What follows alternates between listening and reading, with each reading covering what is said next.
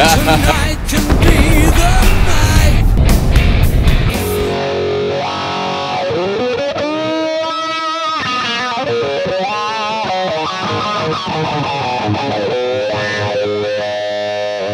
What do you think of the Headrush pedal? It's amazing. It's like you can have 100 amps in one unit. If you were to buy those amps separately, not only would they take up a ton of space, but you know, it would cost you a fortune. You know? Yeah. There's everything in there you could want. The pedal.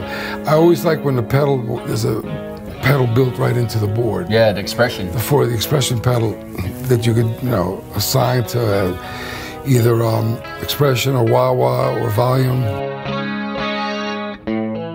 Where do you see the modeling world going into the future?